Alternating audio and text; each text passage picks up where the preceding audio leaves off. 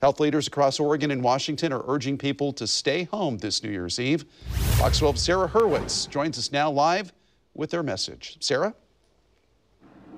Well, yeah, the Oregon Health Authority says the safest way to celebrate New Year's is to stay home. We have heard that message of staying home really from health leaders in Oregon and Washington throughout the holiday season and really for the entirety of the pandemic. Now, the Oregon Health Authority does say that if you go to a New Year's Eve party, that can increase your chances of getting and spreading COVID-19. OHA says that eating, drinking, singing, and dancing with people outside your household are all high-risk activities. And so OHA is encouraging people to stay home, stay with members of your household, and celebrate outside, even though it is cold. Now, we did speak with some Portlanders about their plans for New Year's Eve. Here's what they had to say. I think this is it. We're like hanging in tonight, right? Yeah, this is the highlight. Nothing.